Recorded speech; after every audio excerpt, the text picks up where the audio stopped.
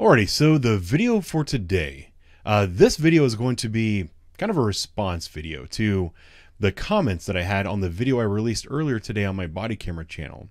That was a video where a prosecuting attorney was arrested and charged with OVI, or drunk driving.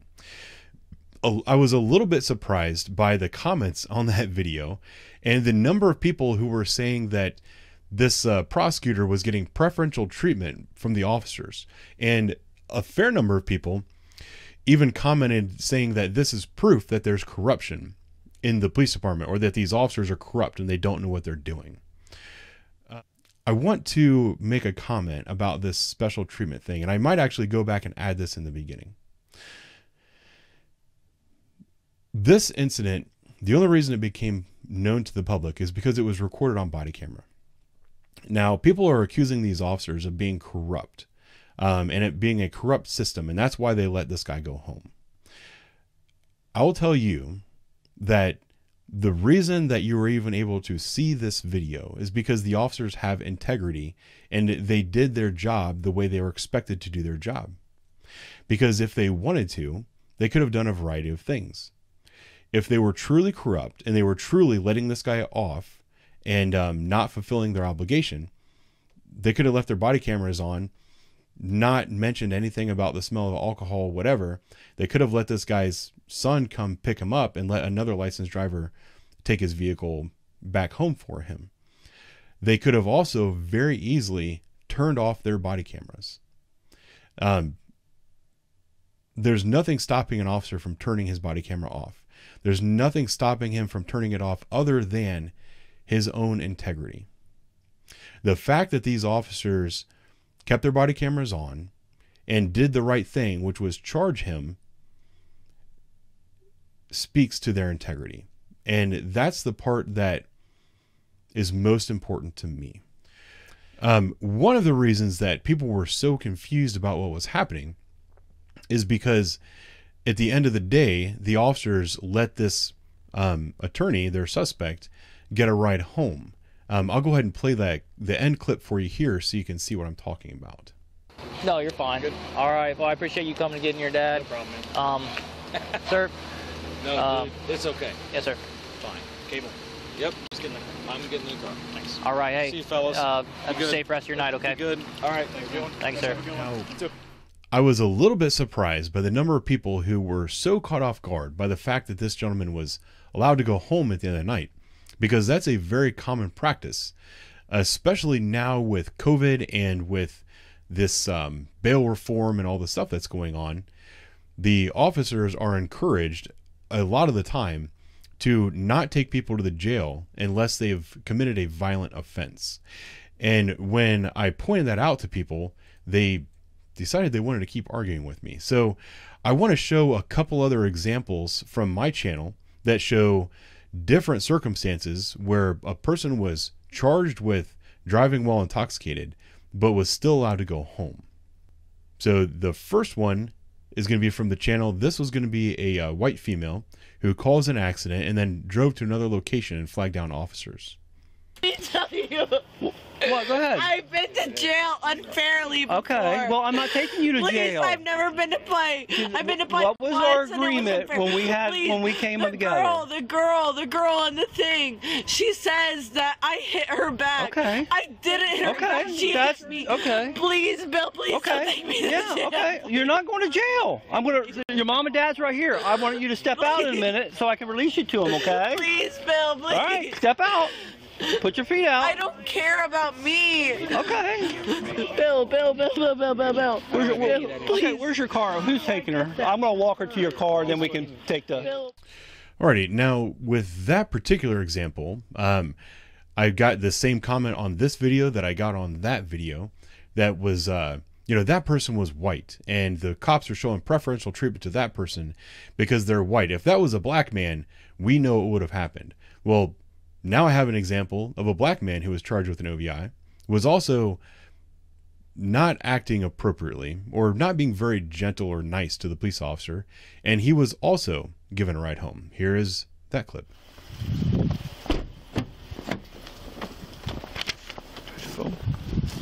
Yeah, hold you, I get you. You said your wife was here. Yeah, but she's not back up. Mandatory court appearance, bottom right-hand corner, 23rd, 9 a.m. But she's not from work. Okay, call her. You told me she was here, George. I didn't bumbleclot tell you that. Yeah, you did. I got it on video. I did not pussy hole tell you that. I asked you, how are you going to get here? You guys? It's on video. It doesn't matter what is on video. Okay. Well, you see all you guys? I need to know how I get my truck. On that big piece of paper is the impound lot address. 2700 Impound Lot Road. Look in your left hand. All right, I'm going to close the door, George. Glad you made it home safe and sound, bub. Fuck you. So there was the video with old George, and many of you probably remember the video with George and all of the things that George did during his OVI. One of my favorite parts was when he was accusing the officer of doing all of this because he was racist, and he was doing that while the officer was trying to get George back into the cruiser so he could drive George home. If the officer was in fact acting out of racism or whatever like that, he probably would have taken George to jail rather than taking him home. Now, another part of that video that people were very confused about was that the attorney in the video, who was pulled over, or at least he was being investigated for drunk driving, and they asked if he would submit to field sobriety tests or a breath test, and he refused. That got a lot of people upset. They said, well, why didn't they get a breath test? Why did they let him refuse all that other stuff? Well, you have the right to refuse to submit to different tests. Most people should know that, and an attorney damn well knows that. So if you've ever spoken to attorneys and asked, hey, if I get pulled over for drunk driving, what should I do? I'm pretty sure their advice is that you should refuse any tests, even if that means in some jurisdictions they will take you to jail for that. I mentioned before that right now officers are very strongly encouraged not to take people to jail unless they've committed a violent offense.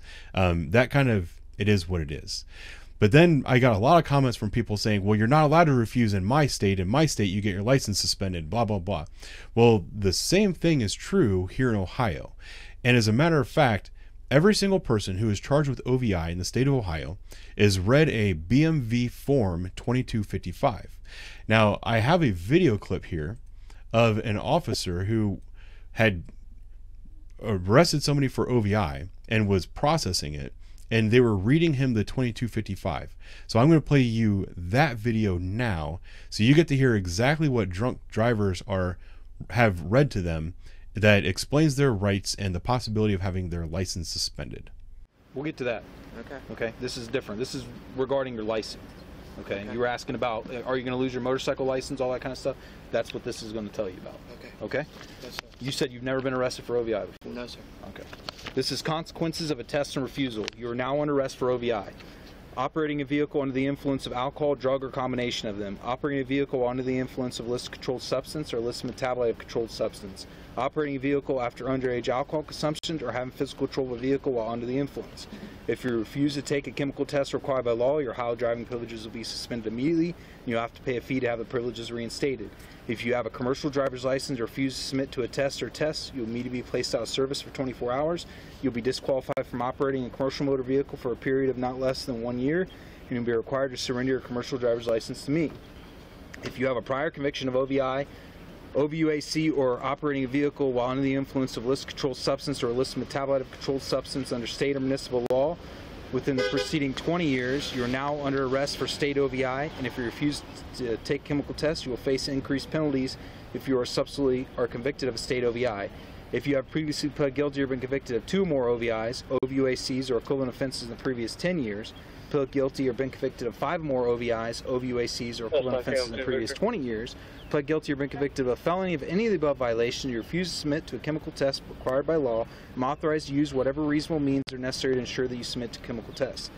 If you take chemical tests required by law and are found to be at or over the prohibited amount of alcohol, controlled substance, or metabolite of controlled substance in your whole blood, blood serum, plasma, breath, or urine as set by law, your Ohio driving privileges will be suspended immediately, and you have to pay a fee to have the privileges reinstated. If you take chemical tests, you may have an independent chemical test taken at your own expense. What did you say? When? So what I just read to you is... No, but you said license would be suspended Yeah, immediately? so if you let me What was finish it? here, I'm going to ask for a breath sample from you, okay? Is there any officer that's there If to you grant for give me a breath sample, if you say, yeah, I'll let you, I'll do a breath sample. But I already did the field sobriety test. You did the field sobriety, correct. But now I'm asking for a breath sample. That's why I read this to you. Now, if you give me the breath sample, right down here, if you give me the breath sample and you're over the prohibited amount of alcohol, which is 0.08 in the state of Ohio, with no prior OVIs, your license will be suspended for 90 days. Okay, if you refuse to give me a test, your license will be suspended for 1 year. Okay, now what this is the B&B suspension. So this is has to do with the B&B. It's not including what the courts can suspend your license for. The courts have the power to give you privileges. They have all that. So this is from the B&B. So I understand. are you willing to give me a breath sample? So, can you read me that line again? If I do give you a breath sample, Yeah. and if I'm over it, I get my license suspended Yeah. for If you- 90 days? Right. If you get, because you said you have no prior OVIs, and I'm going to do double check and make sure. Absolutely. Yeah, I want to make All right. sure. So if you don't have any prior convictions of OVI and you give me a breath test and you're over 0.08, okay, your license will be suspended for 90 days. However, if I don't, it'll be suspended for a year. It'll be suspended for a year. Okay. And that's not to include like what the courts can do. Okay. They can give you more. They can give you Just less. if I refuse, it's suspended for a year. If I Give it. It's suspended accept for 90 it, days. okay, yeah, I can. Yeah, I'll accept. You'll accept? Okay. I will. Yeah. Alrighty, so there you have it. In the state of Ohio, at least, which I'm pretty sure this is fairly uniform across the country. If you are pulled over and an officer suspects you of being intoxicated, you still have rights as a citizen. When you're pulled over, you're automatically detained. Everybody should know that. That's Pennsylvania versus Mims. Now, an officer is going to talk to you, is going to ask you some questions. You have the right to stop answering questions. You always have that right. So the less you say, the less ammunition you're giving the officer to convict you in court. Now, an officer might ask you to step out of your vehicle and attempt to do field sobriety tests. You have the right to refuse to do field sobriety tests. So then an officer might say, well, you know what? I still think you're intoxicated. So even though you didn't do field sobriety tests, I don't feel comfortable letting you drive. I'm going to ask you to submit to a breath test. You also have the right to refuse to take a chemical test, absolutely in the United States and definitely in the state of Ohio. Now, there are penalties. These are administrative penalties through the BMV that say if you refuse to take a chemical test, your license will automatically be suspended for 1 year. And that changes a little bit if you have any prior convictions or whatever. Now, if you do submit to a chemical test and you are found over the prohibited amount of alcohol, and it gets a little bit wordy, your license will still be suspended, but it will be suspended for 90 days. The other part of it is if you submit to a chemical test and you blow under the prohibited limit, you have a higher chance of having the citation dismissed. Although, in most cases, it's probably advisable not to submit to a chemical test. I hope that clears up the language for everybody, that there are still penalties, but you also have the right to refuse. That was a very common question I had. Now, one of the other questions that I had that a lot of people are having a hard time understanding is that this is kind of the way the courts work. And this is this example, I'm not going to speak for people in other jurisdictions because I don't necessarily know how it works everywhere across the country. But I know the way it works where I am in Franklin County, which is the same place that these officers work, is that the prosecutors and the judges don't like seeing people taken to jail for drunk driving offenses. One of the reasons for it is, if you can follow this logic for me, when they go to court, it will give them the opportunity to take a plea deal and get time served, because when they go to court for drunk driving, they'll say, listen, I didn't hurt anybody. I was just driving. I made a turn signal violation. The officer thought I was drunk and he took me to jail for it. Now, the court has to take into account the fact that you spent a night in jail already. So often what I see is that prosecuting attorneys will be more willing to plead down a charge if the person has already spent a night in jail. It's not uncommon to see someone pulled over for OVI that gets taken to jail. And then when they go to court, that ticket gets pled down to a non-moving violation, like a seatbelt ticket. So that person will get convicted of a seatbelt ticket, they will get time served, and they will get released, and they do not get convicted of that OVI. The other part is that they might get convicted of an OVI or physical control, which often OVIs are pled down to physical control of a motor vehicle while under the influence of alcohol, which is not necessarily a moving violation. It's a lesser degree of offense. So a lot of times those will get pled down, and then again the court will say, well, you've already spent a night in jail, we'll give you time served. If you don't slate that person, if you take them home and you make sure that they have somebody that they're not going to be driving for the rest of the night, then they go to court in a week, and then that trial goes forward. If they're found guilty later, it gives the court the opportunity to impose greater fines on that person, greater punishments, not necessarily fines, because it could be longer license suspension, it could be longer probation, it could be jail time, although that's extremely rare on first-time offenses. But I don't know. I hope you kind of are following what I'm saying there. So I don't know. I just wanted to come in and make a quick video updating everybody and kind of answering all the questions that I saw in the comments, because people were very angry about this situation, and I can assure you that there was no special treatment here.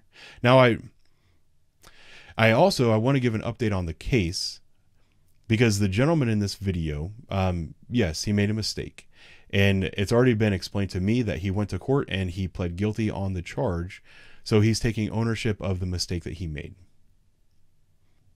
With all that being said, I hope I've answered all your questions. I hope you understand the situation a little bit more now than maybe you did before. I'll talk to you guys later.